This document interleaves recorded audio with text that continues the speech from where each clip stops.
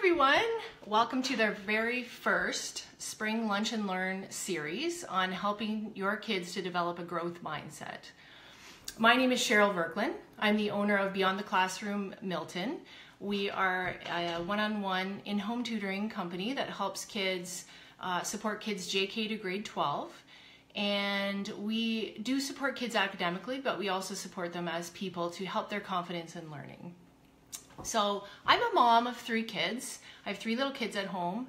I'm also a teacher who used to practice for several years as a classroom teacher in a couple of different school boards. I've written curriculum content and revised it for school boards, and I've worked in mental health for many years as well.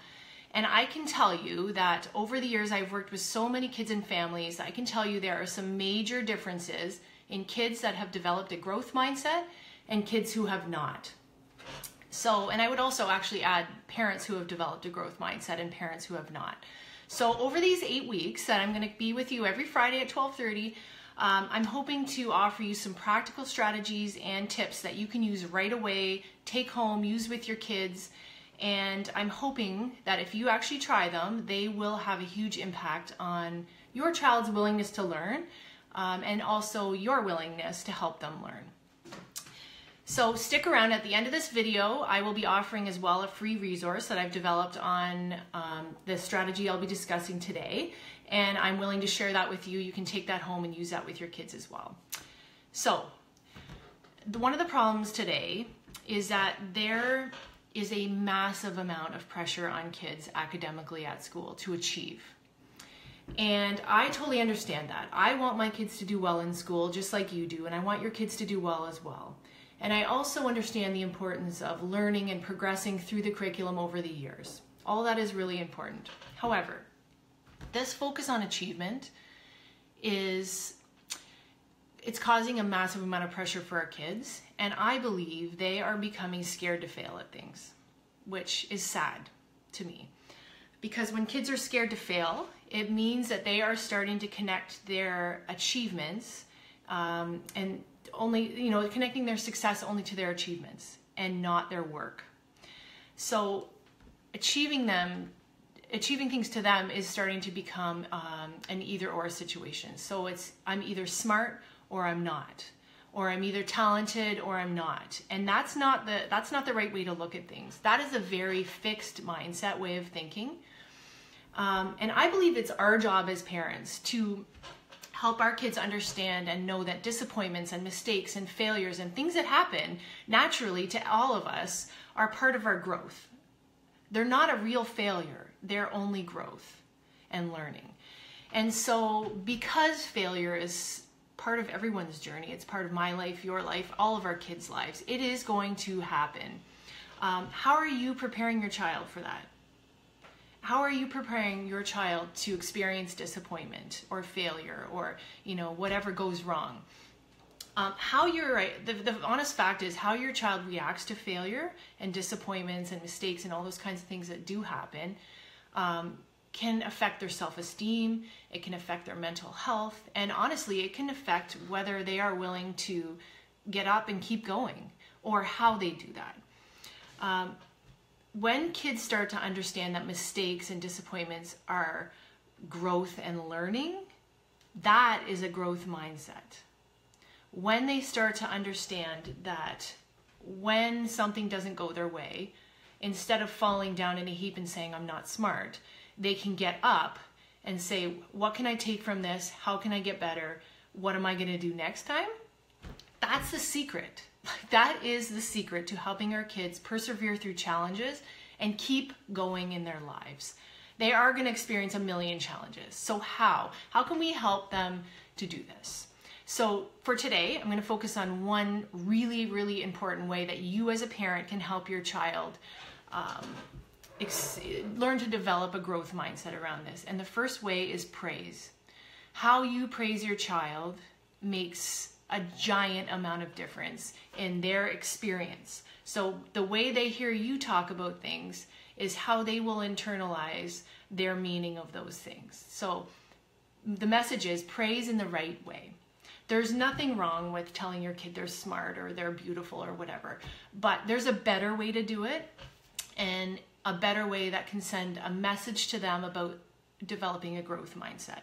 So here's 3 quick tips on how to praise your child to help them develop that feeling that I can do better, I can grow, and I can learn. Number 1, praise their effort, their perseverance, their hard work, instead of just their abilities and their achievement. They may be extremely brilliant, and that's great. They may have so many natural talents and abilities, and that's great too. But the way you speak about their achievements, for example, say your child brings home an A on their test, and you say, wow, that's great. You got an A on your test. You are so smart. There's nothing wrong with that, but there's a better way to do it. Instead, you could say something like, wow, you got an A on your test? That's amazing. You must have worked so hard. Good for you.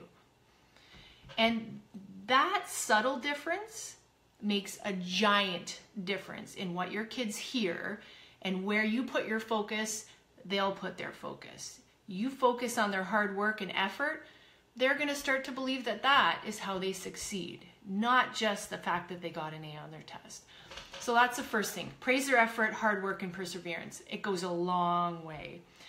Second thing, be super specific about what you're praising so that kids know exactly what they did right. It's not like, wow, you worked hard.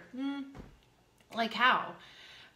You can say, wow, you worked really hard. You studied those notes. I saw that you made extra notes and you underlined them and you did this, this, and this. That's a specific way of praising that praises their hard work, but they know exactly what was awesome.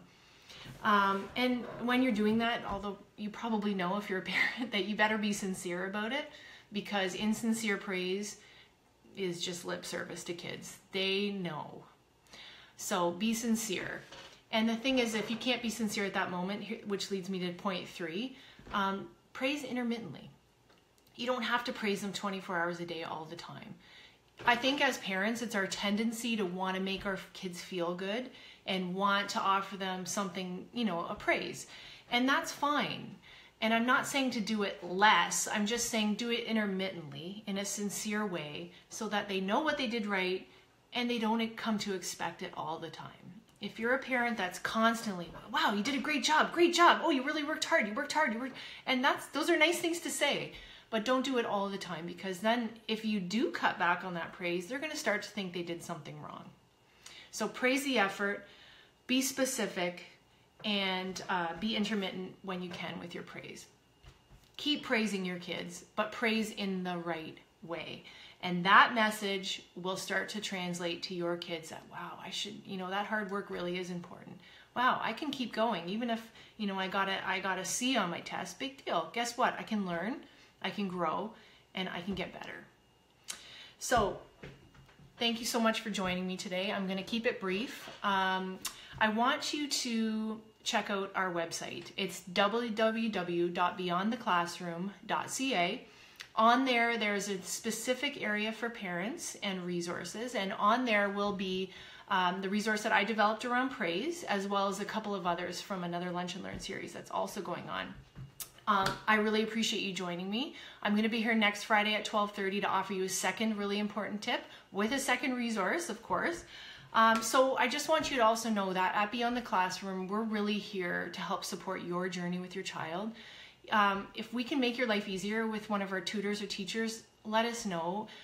Our tutors and teachers are awesome. They're amazing people. They're Ontario certified teachers.